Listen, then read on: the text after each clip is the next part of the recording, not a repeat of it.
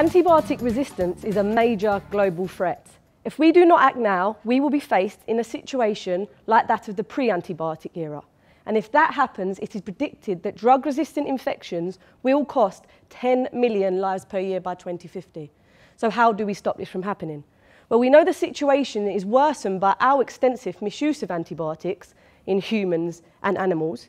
And we know that much of the research in this field focuses on the development of new antibiotics.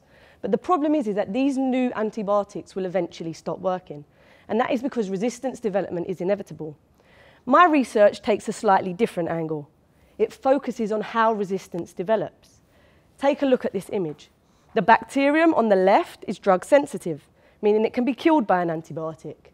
The bacterium on the right is drug resistant, and the antibiotics no longer work. But how does this happen? During my PhD, I have established a model which forces the bacteria to become resistant. That allows us to look deep inside the bacterial genomes to work out whether this process can be predicted. So if we look at our model, we have a plate which contains different zones. Inside each zone is a jelly-like substance called agar, which provides nutrients for the bacteria. But within the agar is increasing amounts of antibiotic. The bacteria are placed in the central zone containing no antibiotic, and they are happy until they reach the zone which contains an antibiotic.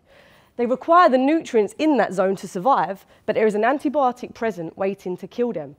Some bacteria refuse to move into that zone and die as a consequence of starvation. Others fail to make these changes inside their genomes and get killed by the antibiotic in that zone. It is only the bacteria that make these changes inside their genomes which can survive the increasing concentrations of antibiotic. So here we see the bacteria in white in the central zone. And it is only a few bacteria that are surviving in the zone containing the antibiotic. So we look closely at the genomes of these bacteria to see what has changed. If we can locate the exact region where these changes are taking place, we can target these areas in the production of new antibiotics.